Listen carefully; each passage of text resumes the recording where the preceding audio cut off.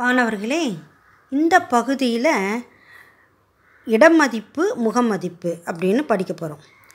இப்போ ஒரு நம்பர் கொடுத்துருக்காங்கன்னா அதனுடைய இடத்தின் மதிப்பு என்ன, அந்த முகத்தின் மதிப்பு என்ன போட்டு ரெண்டுத்தையும் மல்டிப்ளை பண்ணி வர ஆன்சர் தான் இலக்கணத்தின் இடமதிப்பு அப்படின்னு சொல்கிறாங்க இல்லையா. இப்போது ஒரு நம்பர் எடுத்து 5269. ஸோ 5இன் இடமதிப்பு 5000, 5 × 1000. 2இன் இடமதிப்பு 200, 200 இல்லையா, 2 × 100. 6இன் இடமதிப்பு 60, 6 × 10. 9இன் இடமதிப்பு 9, 9 × 1 9 தான். இதுதான் அது எந்த பிளேஸில் இருக்கோ அதை வச்சு நம்ம மல்டிப்ளை பண்ணி சொல்லணும். இப்போது முகமதிப்புன்னா என்ன? இப்போ இதுக்கெல்லாம் இடமதிப்பு சொல்லிட்டோம் இல்லையா, 4 நம்பருக்கும் இடமதிப்பு சொல்லிட்டோம். இப்போ முகமதிப்புனா ஃபேஸ் வேல்யூ. ஃபேஸ் வேல்யூ எந்த இடத்துல என்ன ஃபேஸில் என்ன நம்பர் இருக்குது.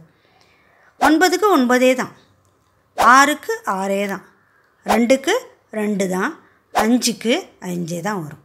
இதுதான் அதனுடைய என்னது முகமதிப்பு. இது ஒரு எடுத்துக்காட்டு. இன்னொரு எடுத்துக்காட்டு கொடுத்துருக்காங்க பாருங்கள். 1ஸ்லேருந்து ஆரம்பிக்கிறாங்க. 5இன் இடமதிப்பு 5 × 1 5 ஒன்றுகள். ஸோ இடமதிப்பில் 5 × 1 5, முகமதிப்பு 5, ரெண்டுமே 5 தான் வரும். அடுத்தது 4 எடுத்துக்கோங்க. 4இன் இடமதிப்பு எந்த ஸ்தானத்தில் இருக்குது? 10வது ஸ்தானத்தில் இருக்குது இல்லையா. 4 × 10 40. ஸோ அதனுடைய இடமதிப்பு 40, முகமதிப்பு 4. 7இன் இடமதிப்பு 7 × 100, 100வது ஸ்தானத்தில் இருக்கு இல்லையா. ஸோ 7இன் இடமதிப்பு 700, முகமதிப்பு 7. 2இன் இடமதிப்பு 2 × 1000, 2000. ஸோ அது எந்த இடத்துல இருக்குது? 1000 ஸ்தானத்தில் இருக்குது. அதனால அது இடமதிப்பு 2000, முகமதிப்பு 2 தான். ஸோ முகமதிப்பு அதே தான் வரும். இடமதிப்பு மட்டும் எந்த இடத்துல இருக்குது அப்படின்னு வச்சு அதை மல்டிப்ளை பண்ணி சொல்லணும், பெருக்கி சொல்லணும். அவ்வளோதான், ரொம்ப ஈஸி. இப்போ பயிற்சி 2.1b எடுத்துக்கலாம். அதில் ஃபஸ்ட்டு சம் போட்டு பாருங்கள் என்ன வருதுன்னு பார்க்கலாம்.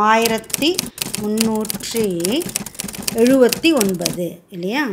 இங்கே டேப்லெட் காலம் மாதிரி போட்டுக்கோங்க. இடமதிப்பு முகமதிப்பு எண்கள், ஃபஸ்ட்டு எண்கள் இடமதிப்பு முகமதிப்பு அப்படின்னு போட்டுக்கோங்க. இப்போ ஒரு நம்பராக எழுதுங்க பார்ப்போம். அடுத்த பகுதியில் நம்ம இதுக்கான விடையை பார்ப்போம். நீங்களே எழுதி பாருங்கள். ஓகேவா?